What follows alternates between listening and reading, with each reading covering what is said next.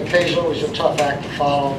I just wanted to expand a little bit on Dave Bednar's numbers for what happened in 2016 at the Fireworks Festival as well as Christmas in Loveland.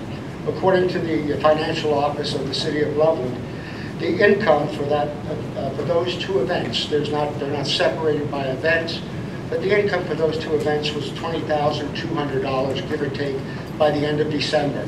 The expenditures by the end of December were $39,000.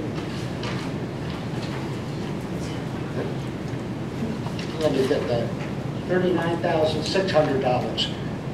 That did not include the police, public works, or any of the energies that the city had to expend when they hijacked Christmas in Loveland and took over the 4th of July Festival.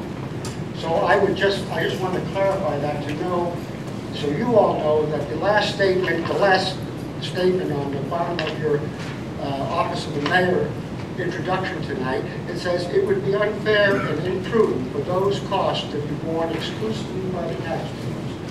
If we're overspending for the events that the city is hosting, then the taxpayers are paying for the over expenditures. Thank you for your time.